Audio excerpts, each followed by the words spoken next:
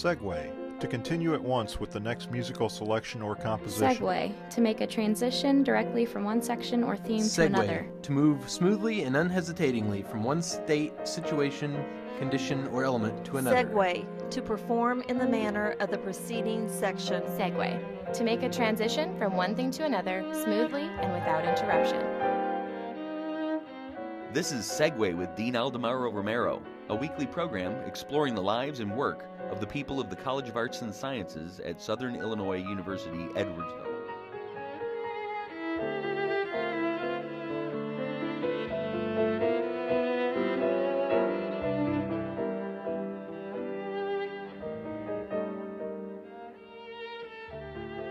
Hello, everybody.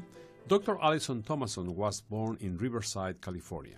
She obtained a bachelor's in Old World Archaeology and Art from Brown University in Rhode Island, a master's in Near Eastern Languages and Civilizations from the University of Chicago, and a doctorate in History in Art, Archaeology, and History from Columbia University in New York.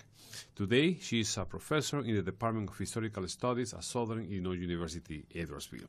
Welcome to Segue, Dr. Thomason. Thank you, Dean Romero. It's a pleasure to be here. Obviously, you work in something that sounds very interesting, but one wonders in those people who start early in their careers showing that interest in a particular subject, how come you become interested in the history of art in general? Well, I guess it started with my middle school social studies teachers, and they sort of got me interested. That's when you study world history, you begin to study it. And then I got to excavate in my undergraduate career, and that's when I fell in love with objects and material culture.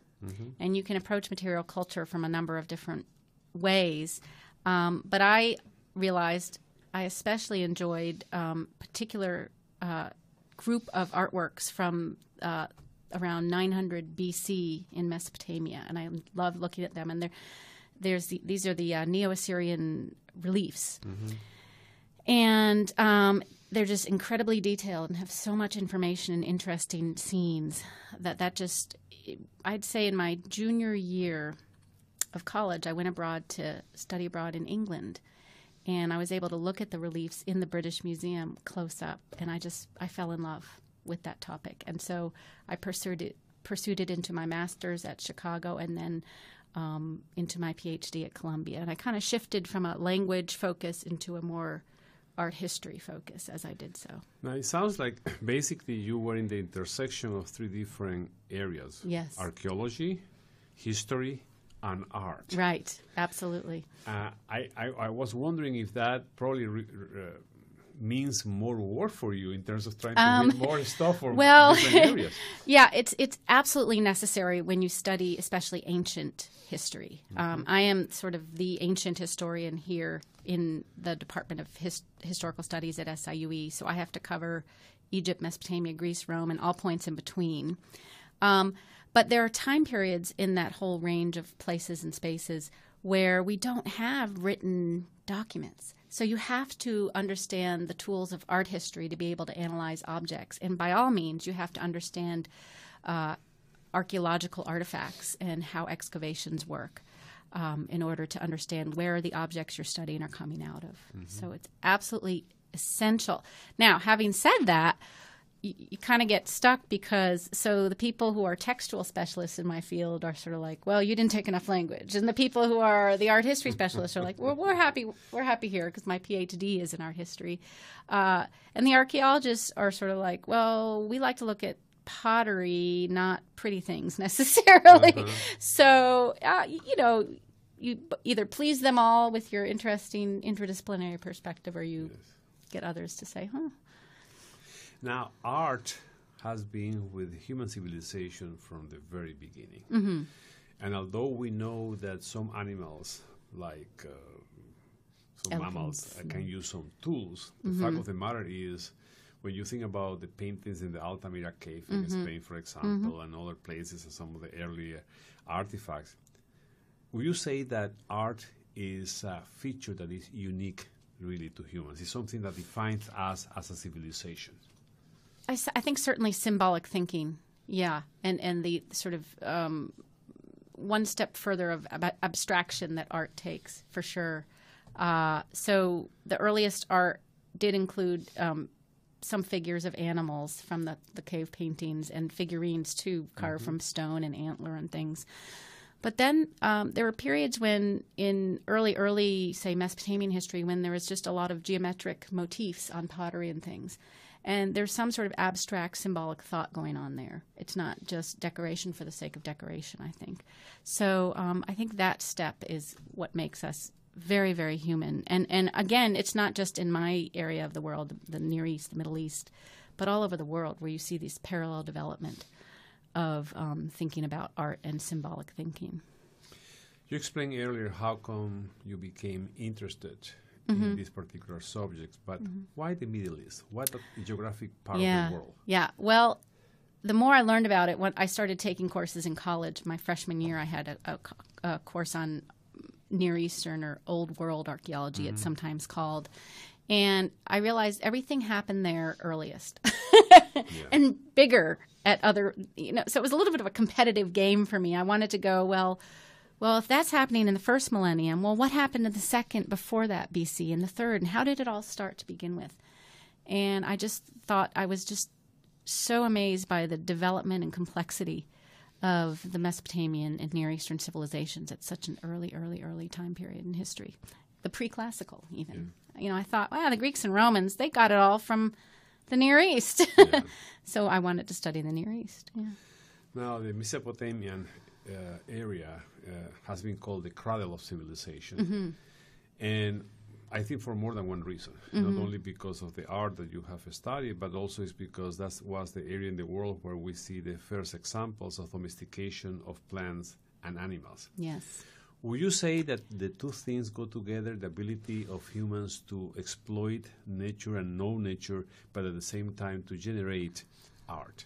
Well, I always, and I'm not alone in this, but I learned in graduate school and beyond that the ability of humans to produce their own food, that is, where they had a food surplus, allowed the kind of labor specialization that could come with, say, a potter now. Someone not having to farm could now do pottery and become a specialist in pottery.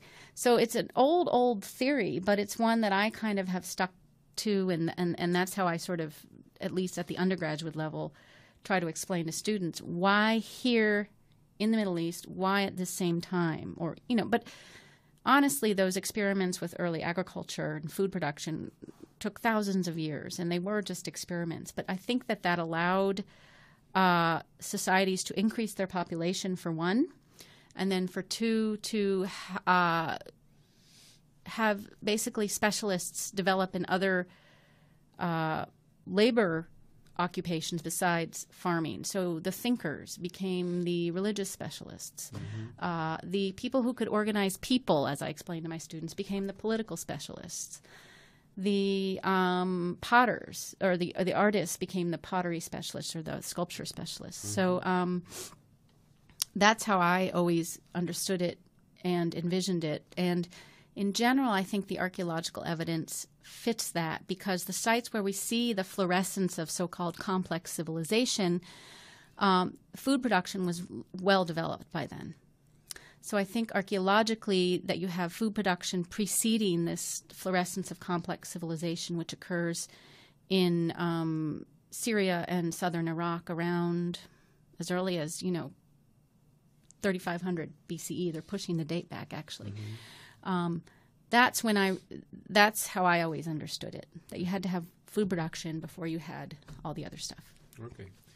Now, you just mentioned Syria and Iraq. And obviously, these countries are in the news now because of what's going on with ISIS. And before that, we saw the two wars in Iraq, and we saw also what was going on with the Taliban in Afghanistan.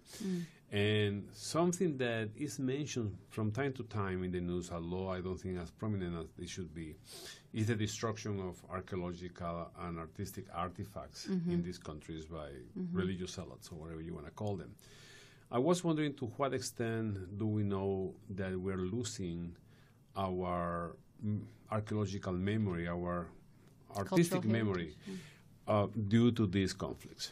We actually know a lot about this because we have there's a tremendous amount of satellite data, satellite imagery of the Middle East right now, of Syria and Iraq. And there has been now for 2 decades when we've had this military focus there in the U.S. So archaeologists are using satellite images to demonstrate what an excavation site looked like before the security situations broke down and after. And some of the sites in southern Iraq and Syria now are pockmarked with holes dug by illegal robbers, basically. And what's happening is there's a whole network of middlemen who the local people sell objects to, and the middlemen are selling to collectors, especially in Europe and Asia. So it's not just what's happening on the ground in Iraq, but there's a whole down-the-line process that archaeologists pay attention to. So they try to see when objects come up for auction, do they have a solid provenance? Now, having said that, for all archaeologists I know who work in the Middle East, you know, the humans, the people that we work with are paramount in our minds. The people who excavate with us, who secure and watch the site when we're not digging, because you don't dig year-round, you usually dig in the summer or winter, depending on which country you're in. And so that's always paramount for archaeologists, but also they're interested in getting information on the ground. And often archaeologists, because they keep in touch with their local personnel who they hire on the excavations, they often know very much what's going on the ground, even more so than, of course, our national news media does. Now, you mentioned that some of those artifacts are being sold in Europe. Mm-hmm. And I was wondering if the European countries are really taking measures to monitor and stop any illegal trade of these artifacts. Yeah, I mean, there's a law, a sort of international code put into effect by UNESCO, dates to about 1973-4, that illegal antiquities, that is, things excavated before or after 74, are not. How can I put this? They're not allowed on the market unless the home country approves, right? And even then, I think. So I know that archaeologists have worked with UNESCO, to be sure, Interpol, the FBI, the Army, to try to stop the looting of sites and the transport across borders of artifacts. But it's, of course, these borders are very porous, as we well know. So it's tough. And there aren't always archaeologists well placed within these international organizations to be sort of immediate advisors. But I do know many of my colleagues get called upon by the international organizations. For example, if a hoard is confiscated by someone flying in somewhere at an airport, they'll call the archaeologists out or show pictures. You know, what do you think this is? Well, I think this was illegally excavated from, XYZ. Yeah. So now, having also said that, some of our professional organizations, such as the AIA, the Archaeological Institute of America, and the one I'm really involved in, the American Schools of Oriental Research, are working with the State Department to establish cultural heritage preservation and assessment initiatives. There's a big one now that ASOR is getting involved in called the Syrian Heritage Initiative. And John Kerry just gave a speech mentioning it. And, the State Department works in consort with academic archaeologists to try to identify sites that are being looted, artifacts that have been looted, and to try to somehow work with local people to help prevent it. And that usually involves working with state antiquities boards or groups in Syria or Iraq. And, of course, politically, that's a fraught situation. Hot potato right now. Yeah. Now, you mentioned UNESCO, which is the part of the United Nations that deals with cultural issues and everything else. But the United States withdrew its support to UNESCO a few years ago because of issues with Israel. Yeah. And I was wondering if that lack of support to UNESCO somehow is hampering that kind of efforts. I'd say no. I feel like the State Department, whatever we officially signed on to, they're still really trying to support cultural heritage preservation in the war zones that the U.S. is involved in. but a lot of times they're doing that under pressure from professional archaeological organizations and other people. I think that was certainly the case in 2003 when there was a big uproar that the Iraq Museum in Baghdad was looted. And tremendous pressure came from archaeological societies and organizations. And I think that pressure has an effect, believe it or not. And now the idea is to include archaeologists in any kind of pre-planning. But I think the United States basically holds to the tenet of UNESCO and tries to enforce it at the borders, depending on what country you're talking about, too. I'm not sure. I don't know the legal details. And I do have lots of colleagues who are experts in the legalities of UNESCO. But I think the impetus is there. I don't think the State Department ignores it in any stretch of the imagination. Now, the U.S. has had troops in that part of the world now for a long time. Yeah.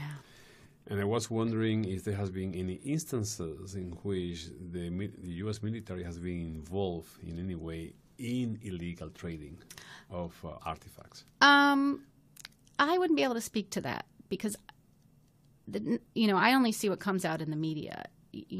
So I wouldn't be able to speak to that. But what I would be able to speak to are my veteran students who've come back from Iraq and Afghanistan.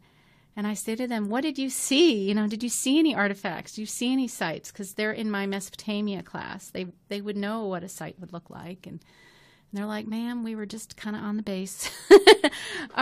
So I don't really know much about that in terms of I haven't read anything U.S. military personnel. Yeah, there was a big splash with the early Iraq Museum looting and how much the folks there, the U.S. military tried to... Didn't do anything initially, right? Well, it's a very complicated... There have been about 10 books written about that situation. And the U.S. military had a classicist who also happened to be an officer investigate what happened shortly after, and he had a book. And but for the most part, the archaeologists that are involved with the professional organizations have set up training programs with military bases to try to help educate troops before they go abroad. If you see this cuneiform tablet and someone tries to sell it to you or something, you can't buy it and you have to report that, right? Or a coin or something, a bronze coin. So actually, I think now there is integration between the archaeologists and the military to kind of really put that out of anybody's minds. Now, I can't say if it's... By looking at the troops. Yeah. For example, I know that when in 2003, when the military was sort of trying to flush out Saddam Hussein, they had the famous card packs of Saddam's regime and his close allies. They also had a card pack, playing cards. In fact, I have a copy. I should have brought it. That they were handing out to soldiers that showed them examples of famous artifacts or artifact types from Mesopotamia. So there is that integration. It is happening. It happened a little kind of after the fact, after 2003. Yeah. Okay. Now, reading your resume, I read that you had published a book titled Luxury and Legitimation, Royal Collecting in Ancient Mesopotamia. Tell us what this book is all about. Yeah, I published this. I was interested in finding out about ancient Mesopotamian practices of collecting objects, collecting artifacts, and what Mesopotamians thought about art and objects. And I studied texts, images, buildings, and I discovered that the Mesopotamians were some of the first people to have botanical gardens, zoological gardens, and indeed perhaps even sort of museums where they displayed heirloom objects. The purposes for this are very different from today, where we have a very educational mission with our public collections, I think. But the Mesopotamians, I think the education was to let people know how legitimate their kings were. And that would have been a way of educating their public, so to speak. So there are always royal collections that we know about. But they had whole libraries, too, of ancient tablets that they curated and kept. So there's a whole lot of evidence of that curation and collecting. Another area that you have studied is the role played by women Yes. in the production of art. And this is interesting because the impression that most people have is because that part of the world, because religion and other circumstances, women are considered very low in the social scale. But you have actually discovered that they did play a major role in the production of art. Yeah, especially textiles. Absolutely. The women were the textile weavers, for sure. Now, unfortunately, these textiles don't get archaeologically preserved for us in the climate of the Middle East very well, except for Egypt. So we learn about textile weavers and production and really the textile economy market from texts and images. So I've done an article entitled Her Share of the Profits about female textile entrepreneurs in one part of Mesopotamia. Actually, they were involved with textile trade to Anatolia, to Turkey. But this, to me, was a very text-oriented article. And I published it in a sort of textile anthology, an edited volume. And it was more textual than I've ever gone. And I did it because when I got to SIUE, I didn't have any interest in gender or women. I really didn't. I was studying those kings, you know. And then my colleagues here were, of course, stellar at gender history and studying women's history. And they influenced me to sort of think about this. And then I saw a kind of glaring historiographic gap that a lot of people had talked about these women weaving textiles as supporting their family firms and helping their husbands. I said, what do you mean? They're the production. They're controlling the business here. And we had textual evidence. So I tried to give agency to those women more than as just sort of harping and complaining and supportive. I tried to show you that they were actually rhetorically in charge. In all the years that you have been doing research, I was wondering what has been the piece or the pieces that you have found or you have studied that have attracted the most attention from your part, and why? Yeah, well, I go back to my dissertation research at Columbia and actually in London as well at the British Museum and the British School of Archaeology in Iraq. These little ivory carvings, they were made out of elephant ivory, and they were little plaques and inlays and little miniature boxes that were inlaid into furniture, wooden furniture. And while the wood didn't survive, we have all of the plaques, because ivory survives quite well, even if it's burnt. And they're carved with amazing images. And they were collected by kings. And I'll never forget, I was sitting in my junior year abroad, sitting in the office of one of the most preeminent archaeologists of Mesopotamia, Max Malawan.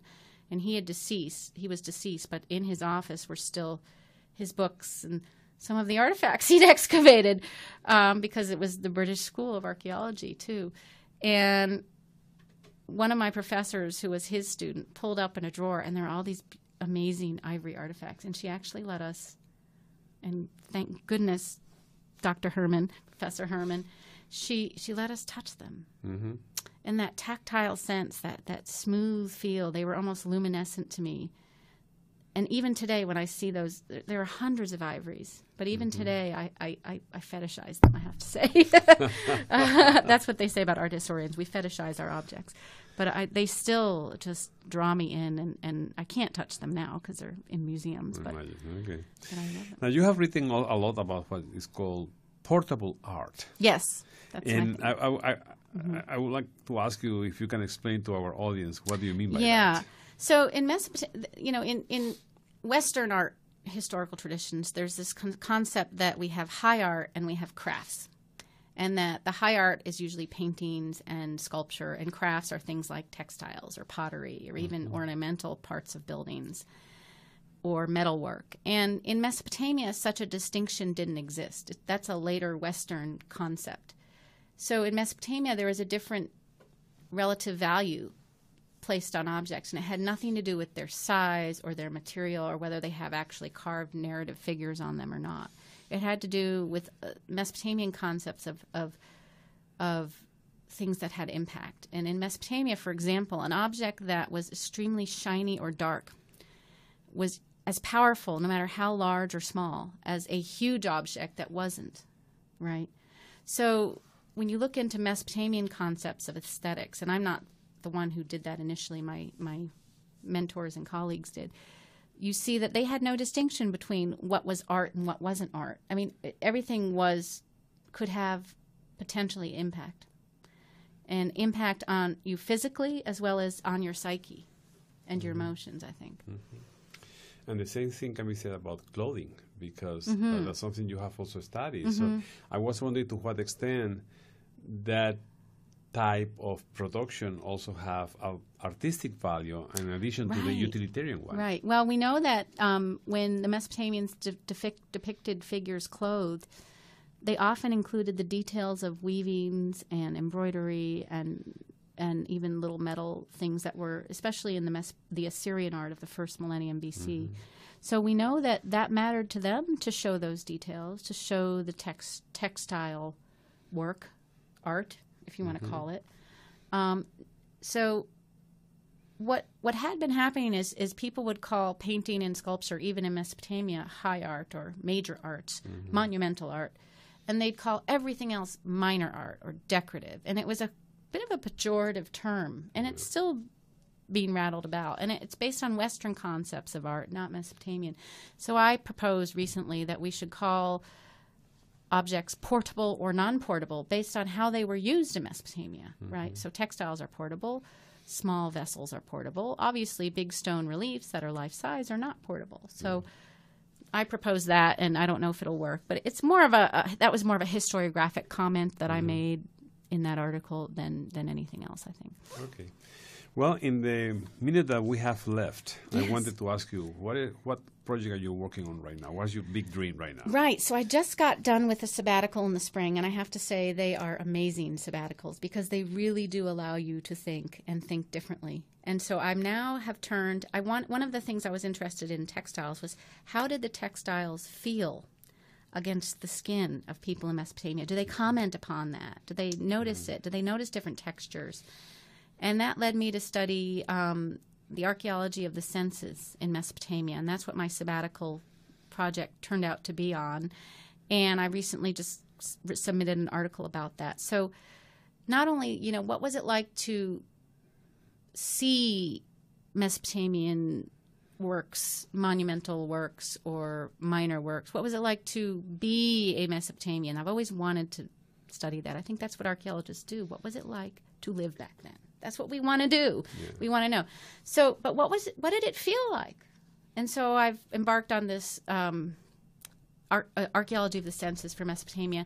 And again, I'm influenced by other people who are doing the same for other parts of the world. So, well, thank you very much to Dr. Allison Thomason for this very interesting conversation about history. And next week, we're going to have Professor Joe Page of the Department of Art and Design, who will be talking about the magic of ceramics. So stay tuned.